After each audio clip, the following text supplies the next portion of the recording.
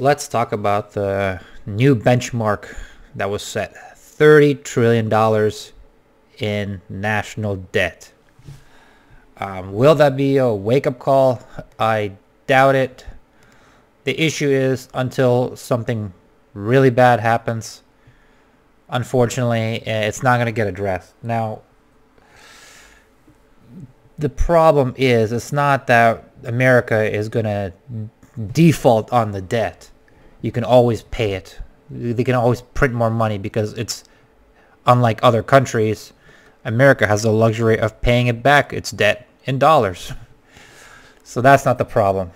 The problem would be slow growth. The more indebted a country is, the more deficits, the more debt. You can the growth, basically, what's really important to understand about it, economic growth is compounded.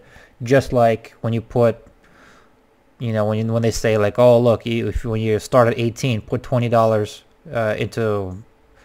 into stocks or whatever, and into investments, put $20 a month, and by the time you're 30 or 40, it's going to be $1 million. Well, the same concept applies. If the debt slows down our economic growth, well, a few percentages or whatever, that's not going to matter within the couple years that much, not noticeable. But over 50 years, 100 years, 200 years, that's going to be, because it's compounded, that's going to be, there's so many people that could have been lifted out of poverty and wouldn't be, or be so much poorer, they wouldn't be able to afford the healthcare they want or do whatever. So it's obviously a slowing down of actual economic growth is a horrible thing, and that's what I think is going to lead to. But unfortunately, people are not really into economics, so they value the stuff they do see, any kind of freebies from the government, and the actual damage, it's pretty invisible. Unlike with personal finances, you can rack up credit card debt and later on ruin yourself, but then it's kind of clear who did it and who's to blame. But here it's not the problem. And one of the biggest issues here is that this 30 trillion that the Republicans and conservatives actually fearmonger about, that's just the tip of the iceberg. U.S. government has committed crazy financial fraud, basically without letting any other real CEO in jail. They actually have almost by somebody's accounting, 150 to 200 trillion dollars in unfunded liabilities. But what America owes in Social Security and Medicare and stuff like that, that's not put into calculated with the debt. Although it should be, because this is obvious. There's a lot of, we can calculate the amount of people that are retiring. This is very simple, and already the people that are alive today, they're going to be using these services. So I'm just waiting for the shoe to drop. At what point in time, a lot of these politicians who just brushed it aside, like, oh, that's just conservative talking points. But when will be the day where they're like, we got to level with you? Our country doesn't have doesn't bring in enough revenue. These Social Security or whatever, Medicare is underfunded. We need to raise taxes. We need to cut benefits, both. So I'm just waiting for that to happen. Of course, a politician will never admit to that until it's absolutely necessary, because another politician can say, "Oh, that's not a problem," and then they'll get elected. So there you go. Reason.com, usually a voice of reason here, but let's get into the article here. America's national debt exceeded 10 trillion for the first time ever in October 2008. It talks a little bit of the history about Trump and North Korea. It wasn't too long ago. And I guess, what was the debt there? Oh, 20 trillion. When Trump was tweet fighting with North Korea, that was 20 trillion. Now we have a little COVID pandemic, and we're up to 30 trillion. And I think this is gonna. I'm sure next time I refresh this website is gonna be at 40. I mean, the issue is here. It's gonna start compounding quickly. The speed in which the federal government has piled up the third amount of 10 trillion IUs notes is truly remarkable. Yes, the response to the COVID-19 pandemic drove government borrowing and spending in stratospheric heights. But, I mean, here's the thing. There are a couple countries that are in more debt as relative to, I mean, America's the biggest debtor by dollar amount, but there are other smaller economies like Japan that have 10 times or 20 times more debt. But you don't want America to become a Japan because they have absolutely no economic growth, so they're screwed. So I'm just trying to avoid that here. The drivers of the debt are an unbalanced entitlement system and a persistent gap between government spending and tax revenue, the result of more than 2 decades of poor decision-making in Washington, where politicians for both parties have carelessly borrowed to pay for everything from foreign wars to $1,200 checks for most Americans, even those earning 6 figures during the pandemic. And I just got reading an article by Jacobin saying that modern monetary theory is okay because these wise politicians and people at the Federal Reserve, they're gonna raise the taxes properly every time there's gonna be inflation. But you can just see right here that it's been decades of spending too much and undertaxing. Even if the growing debt doesn't trigger a default or other crisis, it would have material impact on Americans' futures.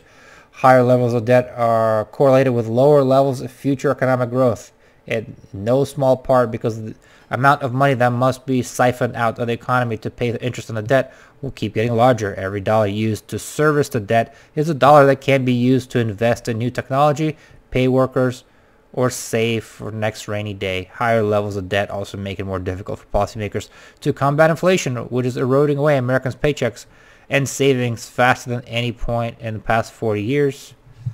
All true.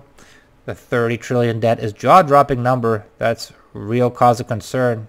Maya McGuinness, president of Committee for Responsible Federal Budget. There's a committee like that. A nonpartisan group that advocates a balance in the budget, tells the Wall Street Journal. It's the result of both borrowing for really important crises, most notably the COVID pandemic, but also trillions of borrowing for no reason other than politicians have stopped being willing to pay the bills.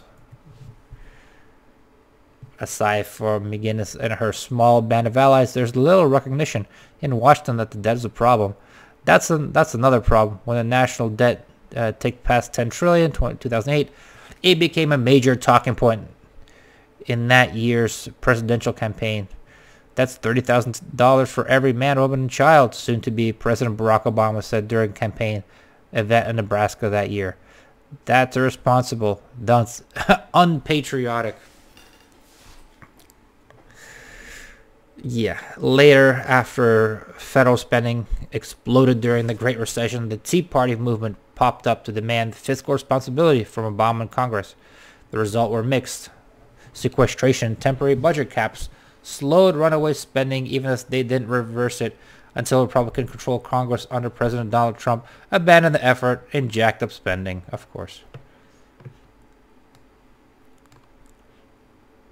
And how many people are left of the Tea Party? Probably a few, but not many. And was the Tea Party, what would have happened if they were just stuck to fiscal issues about slowing government debt or slowing government spending? They probably overstretched themselves and just fell apart. America has now borrowed an average of $7 billion per day for the past. Stuff like this doesn't matter. I mean, it doesn't. And while neither party is serious about reining in the debt, both are responsible for a pandemic-era spending binge that was entirely financed with nation's credit card. While some of the $5.2 trillion emergency pandemic spending was justifiable response to a once-in-a-generation crisis, much of it was wasted, as all government spending is.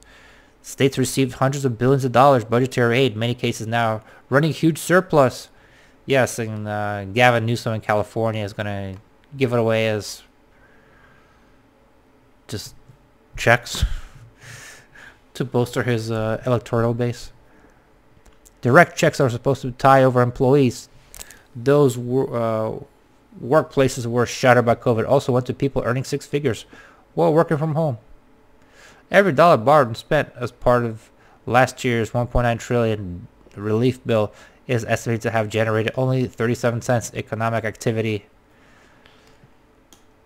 Yeah, that's the problem. Some of the charts that I've seen, the more you do this, the less economic activity you're going to generate.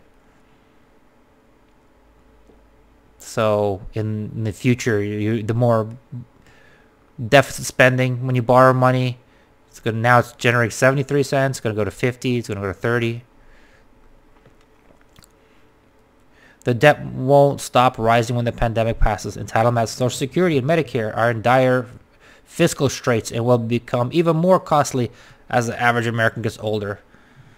Even without another unexpected crisis, deficit will exceed $1 trillion annually, which means the debt will continue growing in both the real terms and the percentage of economy.